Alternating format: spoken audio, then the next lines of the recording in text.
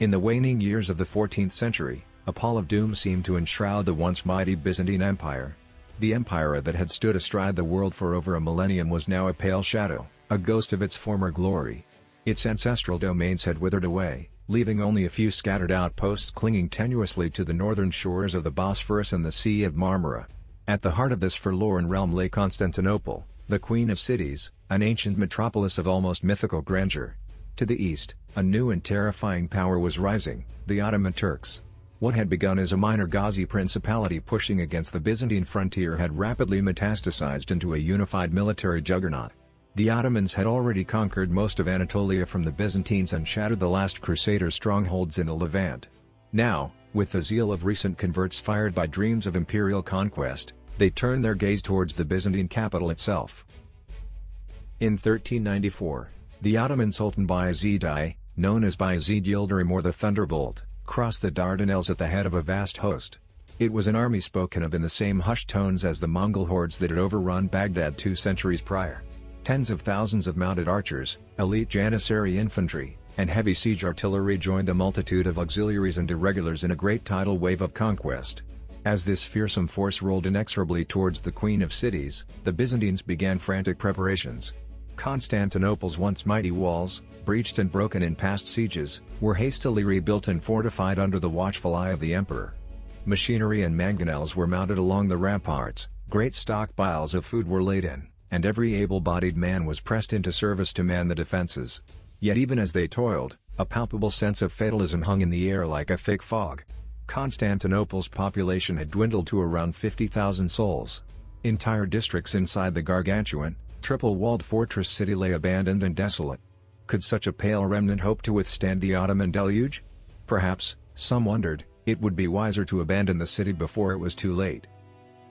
In late summer of 1394, the Ottomans began systemic operations to fully isolate Constantinople.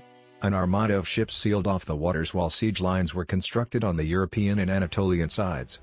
Bayezid's men moved with relentless efficiency, gradually tightening the noose. As Christendom looked on with trepidation, the first assault waves crashed against the land walls of Theodosius II on the western side of the city. There the battle raged for weeks. Christendom's prowess in siege artillery allowed feeble probing attacks to be repelled, but the writing seemed to be on the wall. How long could a mere handful endure? Amidst the gloom and chaos of the early assaults, one figure provided an inspirational beacon of hope and determination, the versatile polymath Theodore Gavras. A formidable warrior scholar in the finest Byzantine tradition, Gavras refused to despair.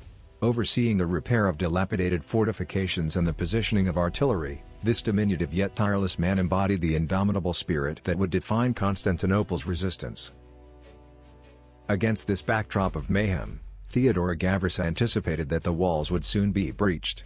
His contingency plan was brilliant and ingenious. He had a massive metal chain link strung across the entrance to the Golden Horn under cover of darkness. This would prevent the Ottomans from using their ships to reinforce a breach in the defenses from the sea. It was a typically resourceful Byzantine countermeasure. In the end, Bayezid's siege petered out into an unmartial sprawl.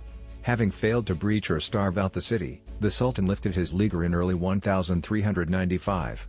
Constantinople endured, battered and bruised, but defiant.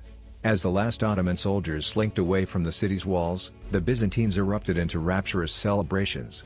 Church bells pealed, while crowds sang and danced in the streets. It was to be their last great triumph. Yet even in that tumultuous hour, perspicacious minds recognized that the empire had been granted only a temporary reprieve, not a decisive victory.